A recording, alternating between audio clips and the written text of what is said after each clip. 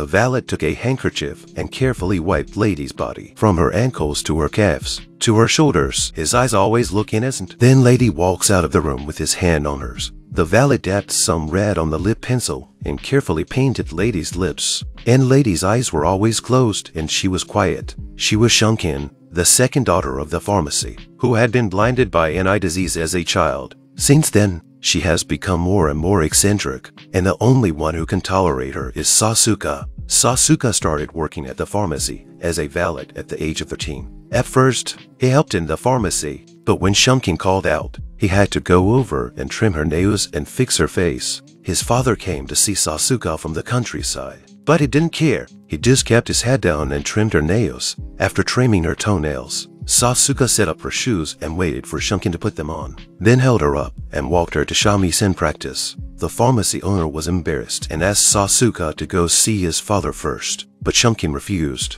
Sasuke also said that Lady wanted him to practice shamisen with her. They walked through the streets to the teacher's house. Although Shunkin is blind, her talent in shamisen is unmatched. While she was playing shamisen, Sasuke sat on the side, closed his eyes and played silently to the rhythm. At night, when everyone was asleep, he took out a shamisen and played it beautifully, thinking of the rhythm Shunkin played when she was practicing. Sasuke kept practicing every day like this. In order not to disturb others, he sat outside the house in winter when it was snowing and played shamisen. The sound of shamisen spreads far and wide. The boss heard him and came out with a loud shout.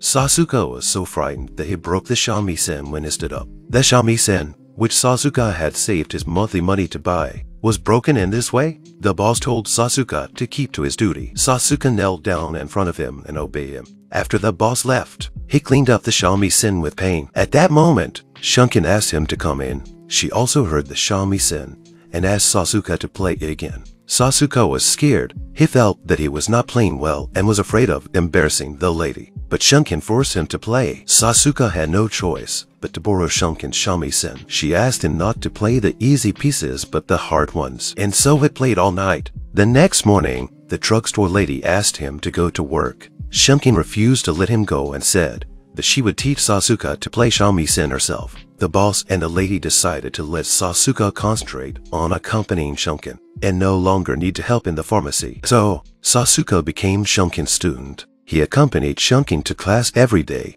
At night, he asked Shunkin for advice on playing shamisen. This teacher was horrible. The student just played one wrong note.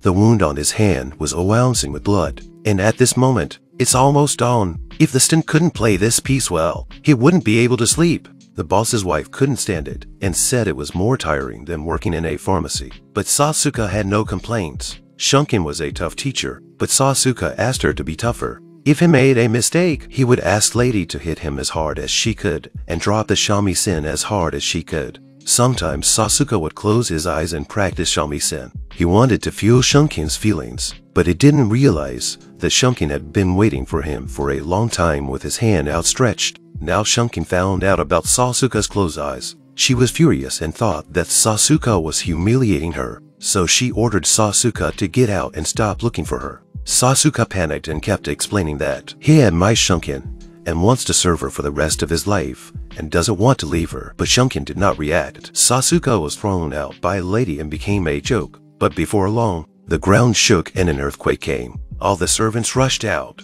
Only Sasuke rushed back to Shunkin's room in great panic. The whole house was shaking. Sasuke came tumbling in and found Shunkin, who was in a daze. By now, they were too late to run out. Sasuke helped Shunkin to hide in the corner. Shortly after, the earthquake stopped. Sasuke was worried that Shunkin was still angry and wanted to leave. Shunkin pulled him back.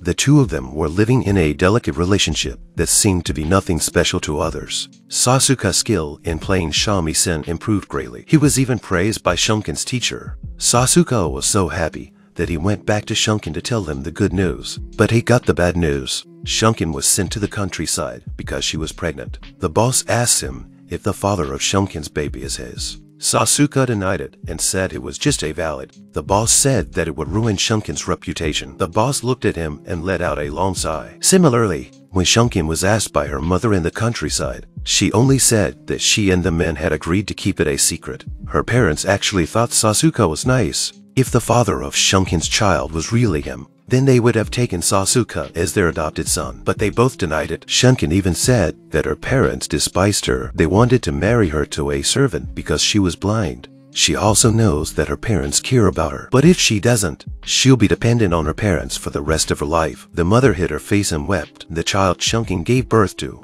was eventually sent to Sasuke's hometown by her boss, without being told who the father was. Shortly after that, Shunkin's father and teacher both passed away. Shunkin opened a class with his permission, and Sasuke moved out with her to become an assistant teacher. Still serving Shunkin, he gave Shunkin a bath, rubbed her body, and was always with her. But what was strange to the other valets was that Sasuke never slept in the same room with Shunkin. Both Sasuke and Shunkin thought that Shunkin was still superior, and Sasuke was still a valet.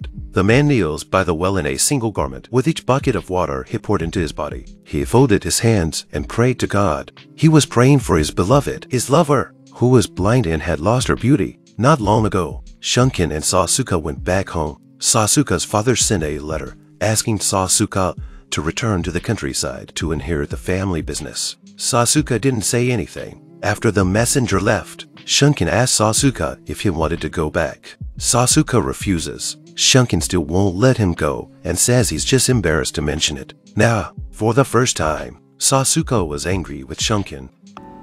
二重にも三重にも固い約束で結ばれてます。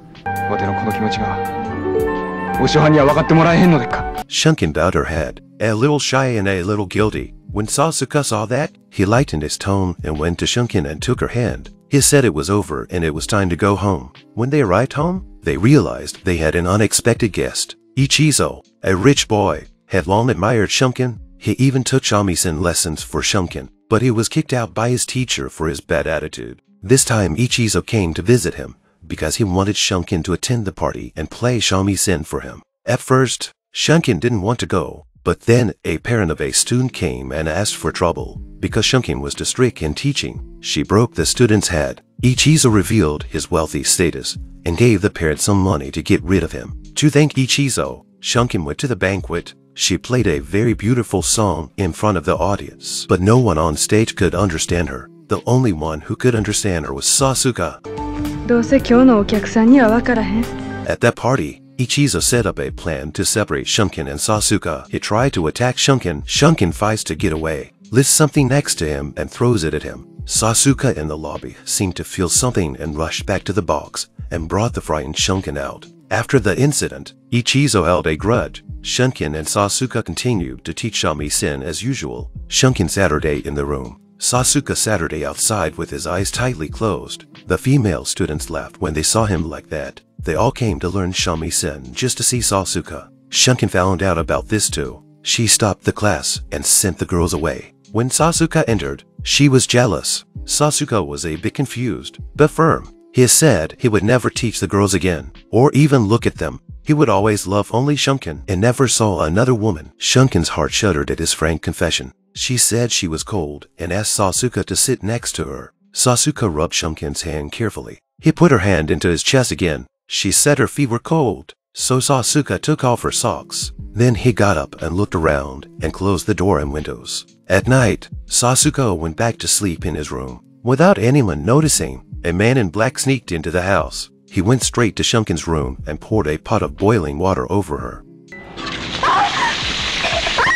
Sasuke woke up with a scream. By the time he got to the room, the man in black had already escaped. Shunkin was face down and didn't want to see him. Shunkin had lost her sight and then her beauty. The only thing she didn't want Sasuke to see was her face. Sasuke knew how much Shunkin cared about this. So every night, he went to the temple and poured water on her body and prayed to the Lord with his hands together. Soon Shunkin's face was ready for the ghost to be removed. She stressed to Sasuke over and over again and didn't want him to see her face. She even cried on the table in pain. Sasuke was in great pain watching his lover cry like that. When the doctor came, he came out of the house and saw a needle and had an idea. After sending all the valets away, Sasuke went back into the room and looked at Shunkin. Then he sat her down in front of the mirror and looked at his face in the mirror and held up the needle. Then blood flowed from his face, which had been cut by the needle. It hurts! It hurts so much! Sasuke's vision was getting blurred. He rolled and crawled out of the house and fumbled around in the yard.